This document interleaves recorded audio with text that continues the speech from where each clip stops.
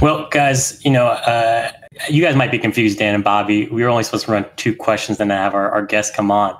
And I've been stalling, but it's a live show, so sometimes things happen. We actually do have our guest on. He's joined us. He's actually kind of well known for interrupting RZA. So I thought he was going to join earlier. But can we get a mic check from our special guest here? Can you hear me? We can hear you just fine. That was such a disrespectful introduction, man. That introduction just disrespectful as shit. And you said it in the most common voice you could say it, what made it even more disrespectful.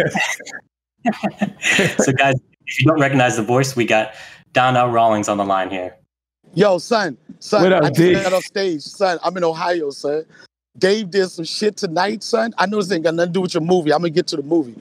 But we lit this shit up, bro. I ain't been around people in so long. This is the first time I performed in 80 days, son. And he made an outdoor comedy club. You gotta do the motherfucking temperature check, SWAT, all that shit. You know what I mean? It ain't unsafe. You know what I'm saying? Because then you gotta get 6 feet. But we just performed and I just lit these motherfuckers up. And before I'm gonna go on stage, he forget that I'm on the stage and he say he my friend, son. Then look. I'm sorry. I'm gonna let you talk. I'm sorry, son. Okay, yo. And then this nigga get on the phone. Kevin Hart FaceTime, son. He FaceTime me on stage, so now the crowd going crazy. And he forgot I'm on the goddamn show. But I got one question. Did y'all have on masks or not? Did you do the comedy with the mask on, or you did without the mask? So Donnell just dropped out the audio channel. I don't know what just happened. He's on his phone in Ohio, and something just happened. But he's jumping back on. I see him back in the waiting room. Okay, Donnell. I'm back. Back on. Did you hear Bobby's question there? Nah, I didn't hear the question. I got cut off. I talked too much. What was the question?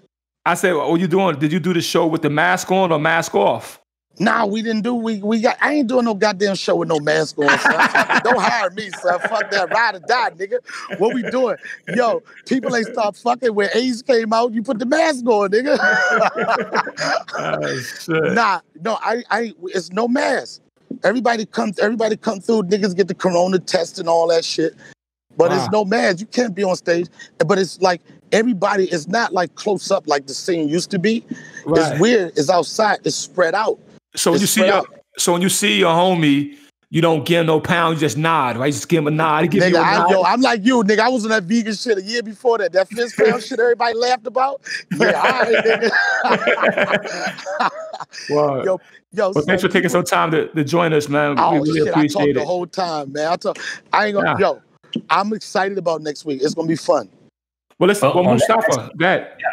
Well, next week. So to announce to everyone, so Donnell, he's going to be hosting with Mike Sargent, a film critic, Petey Wheatstraw, a Rudy Ray Moore film. And Donnell, why don't you tell us a little bit about Petey Wheatstraw and Rudy Ray Moore? Rudy Ray Moore, if you don't know, Eddie Murphy introduced him to the world in Dolomite. You know, and for me, I'm excited about it too, because this guy was like, we look at pioneers, we look at people like John Singleton, RZA, we look at people that do stuff in film, but we forget about people that was doing it when it was like pretty much no help and no acceptance from nobody. And that's the case with him. He did it himself. He controlled everything. Well, this is a live show, and like I said, Donnell is somewhere in Ohio, probably without good cell service, so Donnell just dropped, but Bobby, why don't you continue that thread? Because I had initially proposed, or actually Dan proposed doing Dolomite, and I threw that your way of doing Dolomite, but you really want to do Petey Wheatstraw instead. I thought that of course Dolomite made famous with the Eddie Murphy movie My Name Is Dolomite, but out of the films that he did, I think Petey Wheatstraw was one of the funniest, craziest, bravest films. He does things in that film that's outlandish, ridiculous, and brave. You know what I mean? I was talking, Donnell, I was telling him that, even though Dolomite, he's known for Dolomite, but in Petey Wheatstraw, he's doing things in that film, that's like crazy. Like, what made him do that? Like, what made him jump off? Acid made him do that. It had to be acid. That might have been acid or mushrooms. There's certain drugs that can get you there. Yeah, he had to be on something crazy, yo. Yo, something it's so psychedelic. And then it's like, it's horror, it's serious, it's funny, it's nostalgic, it's everything. Yeah. And it's somebody that when you look at it like who thinks like that? You know, there's only a handful of people that think like that.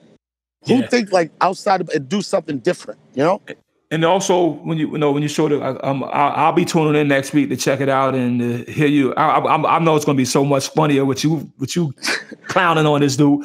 But also the music in there, the music in the film, also the soundtrack is incredible. Actually, people didn't know that Rudy Ray Moore was also a musician, and he had a band, and he toured as a musician with a band, and he never, he didn't make it, and he eventually ended up working at the record store. And at this record store, this wino would come in and tell him these stories about, like raps or whatever. And he would memorize them or record them and eventually retold them.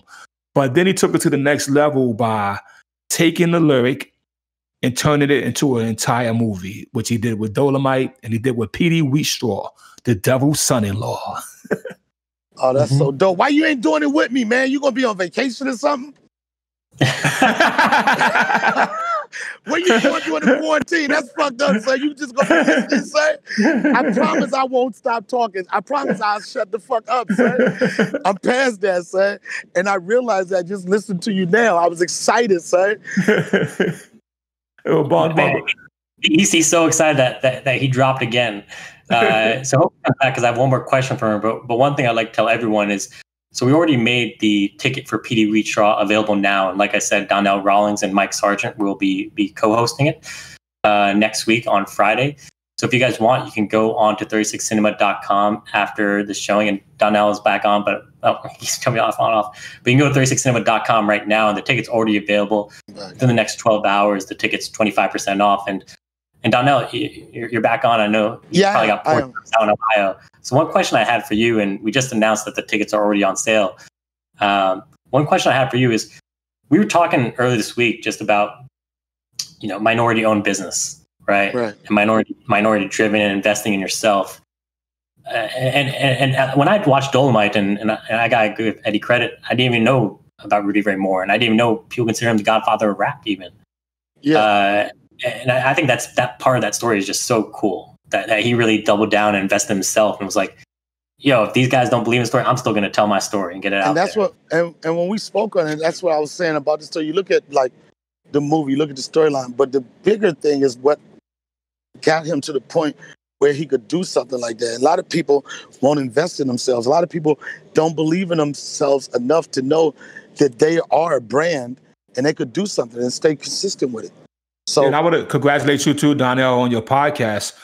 Oh, thank you, man. It's really great. I ran into you at the Joe Rogan spot, right? And you said you was going to do a podcast, and a lot of people say and don't do, right? And so I think in line with the Rudy Ray Moore concept of saying, doing, and bringing to fruition, it's important for young people, for middle-aged people, and even older people, is investing in yourself, right?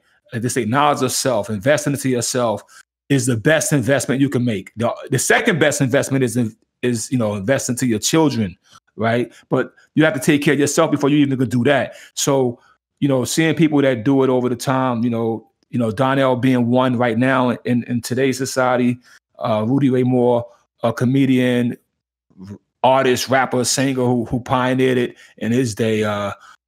There's a through line to that, you know what I mean? So I know there's going to be a lot of stories you're going to have for us. Man.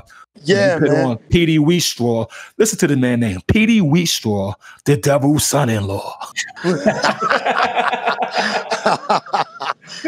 Yes. And guys, can you just one time? I think a lot of people took the Joe Rogan podcast a certain way and don't realize that you guys have a long-standing friendship. Let me explain something. Whatever people want to feel about that Joe Rogan interview, I like RZA said, I had an idea of doing a podcast. I was nervous about doing it for a while, and it started coming together on this show before the RZA show. I was excited about it, and then I was excited to be with the RZA and be around him. And then the RZA told me right out the gate, I said, can I get a beat for the podcast? You could have said, get the fuck out of here, right? And you said, I got you. And I was so amped, man. I was so amped. I don't apologize for anything, but I was so amped. I'm around a legend. I'm around somebody that I grew up watching them. That I think that some of my thoughts is parallel in the sense of putting a group unit together and always thinking outside the box. And I was excited. But at the same time, it ain't nothing but respect. And that was fun. That's what, I think that was fun. It was fun, yo, bro. It was fun. And you had jokes too, but you didn't tell them motherfuckers you was joking on me before. Yo, nobody knew that side. Nobody knew how you looked at me before we even turned the motherfucking cameras on, right? You looked at me and you told me you wanted to do the comedy shit, son. You was like, bong, bong, I'm about to fuck all this shit. I'm about to do the comedy shit. I was like, nigga, how many motherfucking swords you got, nigga? I was like, now this dude gonna do some Wu-Tang comedy, son. I'm like, nigga, just let me have something, son. And then as soon as the camera came on, you flipped it on me, son. You flipped it on me, son. Nah, but you was drinking Hennessy, son. I was drinking turmeric. Nigga, you was on that fucking vegan shit. I was on a different planet. But I don't know, but you didn't let me bully you. You know I was sipping. And then you said, yo, I drink everybody under this table, but that's not what we hear about, right? And we didn't get to talk. Oh, I'm sorry. And we didn't even get to talk about the wallet. Oh. Well, next time. The wallet. Yeah, the wallet, the vegan wallet. Yeah, well, we'll do that next time. But yeah. They say, look, here go, Riz, I gotta say this. I ain't never said this on no forum, whatever, right? And people keep fucking with me, right? When I did Breakfast Club, Charlamagne talking about, yeah, I'm gonna ruin your podcast. I'm gonna ruin this interview like you ruined the RZA interview. I said, nigga, let me explain something, nigga. I didn't try to ruin the RZA interview. I just ruined it. You know what I'm saying? I didn't put no effort into it. You putting the effort into fucking my shit up. You know? Shit. Nah, but that was fun. That was fun. It's gonna be fun next week, man. I'm so glad you the 36 Cinema reached out to you. This has been fun for me. This is my third one. I'm almost getting addicted to it. So I'm glad you're coming in. I could tell. Listen, to add man, some energy to this. Yo, when one of my producers for my podcast, the Donnell Rawlings show, he was like this. He on your dick hard as shit, no homo, son. He was like, he said, yo, RZA got some new shit. I was like, man, I ruined that nigga podcast. What he fucking with, right? and then he told me about the concept of 36 Chambers, right? And it was like weird because I knew it's something different and everything. And I was like, so niggas gonna just watch a movie together and just talk about it? And then I tuned in on the first one. I wanted to interrupt that one, but it was the first one. But I was like this, this some good shit. Donnell's energy is too much for the telecommunications network of Ohio. He once again dropped, but in case Donnell isn't able to jump back on, I just want to remind you guys one more time that the tickets for Petey Wheatstraw are already available on people are just like sending in so many comments right now, dying on this about this conversation. We are basically on a three-way call right now with several thousand people listening. Nah, it's gonna be good, man. I wish you was doing it. Hey, Dave. Well, hold on. So where Dave at, yo? He on doing tonight now. Oh, he's on stage. Spring. Yeah, he's still on stage. Give him my blessings. You know what I mean? He always doing something positive to tell him, bong bong and blessings from over here from the Wu family. Oh, damn, they eating. I was going to ask him, did he want to say something? Imagine two slaves in a cotton field, and one is like, hey, man, what's wrong? What the heck was that? You sit down. Master says I got seasonal depression. All right. Yeah, hello? Yeah. Yeah. We, yo, it's just dope. It's a good feeling out here, man. The show's been going good. The energy's been going good. Well, y'all keep safe, keep rocking the world. For sure. We're looking forward to next week and bong bong, and I'll be checking out your podcast, yo. I appreciate you, and thanks for letting me interrupt again, son. Bong bong. Of course. Thanks so much for joining, and we look forward to having you next week for Petey Wheatstraw, Like I said, the tickets are already on sale for the next 12 hours. They're 25% off. So we really hope you join us. And if you like this showing so much, the video on demand will be available on Monday on the Hollywood Theater and Alamo Drafthouse's platform. And the store team keeps messaging me to remind you guys that we dropped a poster. So on your way out, drop by the merch table located at 36cinema.com/merch. That's 36cinema.com/merch to pick up your Mystery of Chessboxing poster. There's a little under 100 left. But Donnell, thank you so much for joining. I really look forward to having you on next week. Oh, man, it's going to be fun. I'm excited about it, man. And Mustafa, thank you. And thanks 36 Cinema for having me. And thanks to the family out there who all joined us for this viewing of Mystery of Chessboxing. We appreciate you. And thanks for spending your Friday evening with us. And until next time, bong bong. RZA's out.